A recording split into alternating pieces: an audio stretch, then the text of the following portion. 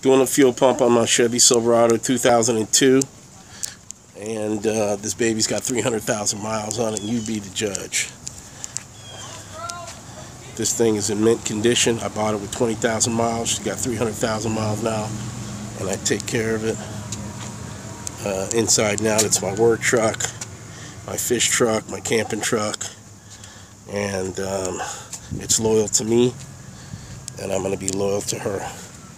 So motor's in good shape. The only thing is my fuel pump indicator for my fuel, how much I got, is not working on my dash. This is the second time I've been working on my fuel pump, so I decided I'm going to go on and I'm going to learn how to do this. I'm not going to pay anybody. One of the great ideas on YouTube was right there, cutting a hatch, which you probably scratch your head.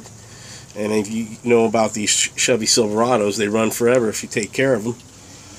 But one of the number one things is the fuel pump issues. So why didn't the manufacturer put a hatch in there? They probably didn't want you touching the fuel pump. They probably wanted you to take it to them and pay a certified mechanic $1,000. But in this day and age, there's no money going around. Do it yourself. YouTube University. Anyway, so I cut the hatch. I put a hinge on it. Then I'm going to go over it. Then I'm going to put my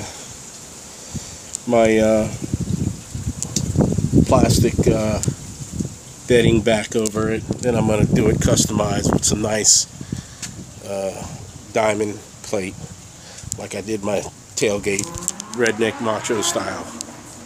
So anyway, I ordered my fuel pump already. Fuel pump, Pep Boys, all the local auto parts places was excess of $200. Cheapest one was like $235. Most expensive one was $3 something.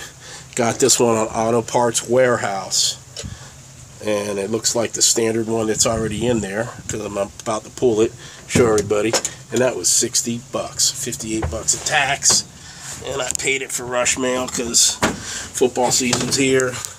Gonna go tailgating this weekend, and